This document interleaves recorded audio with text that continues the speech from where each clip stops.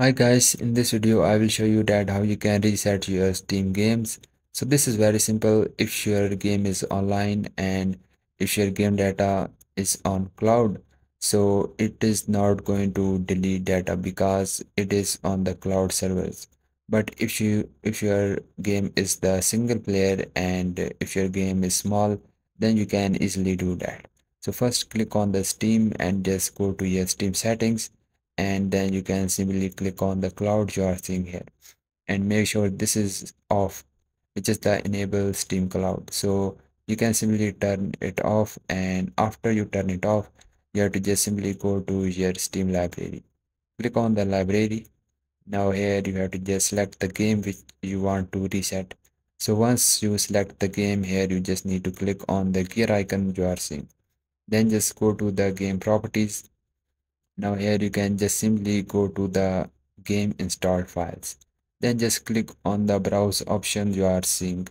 So once you click on the browse, now you will go to the folder where this game is installed.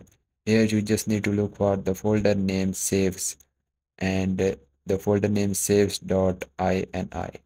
And guys, once you find the folder which name the saves, then you just need to delete this because your all game data is on that folder. And if you also find the saves.ini, then you also delete this folder. So the next method to delete the game data is you can open up your Steam on your browser, and now here click on the search box. Now here you can just type the game name. So I can just type the finals and I can just click on that game. So guys, once your game was open, here on the top you will see this game ID. So this is the numbers, this is the exact game ID. So you just need to highlight this and copy this. So you can just right click on it, click on the copy.